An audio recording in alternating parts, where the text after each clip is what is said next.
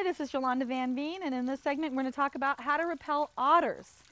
Now, otters are just beautiful creatures. They're some of them 4 or 5 feet long, and they have beautiful brown fur that repels water, and they're beautiful along the waterways. And here in the Pacific Northwest, there's lots of otters.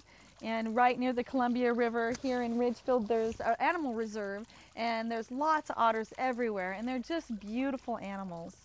But if you live near any natural area, they're not so beautiful to you because they come into the natural area and they eat everything. They love all types of vegetation, and they can become a big problem.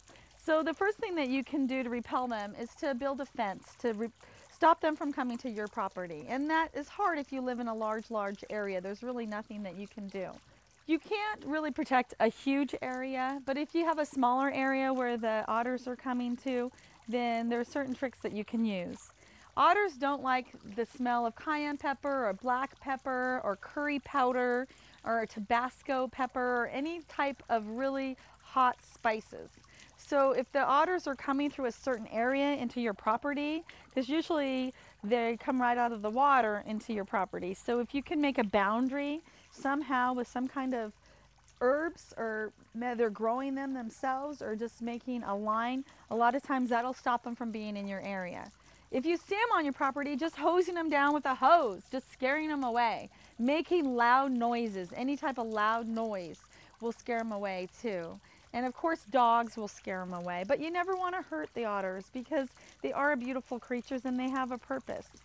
So if you can build a fence, that works as well.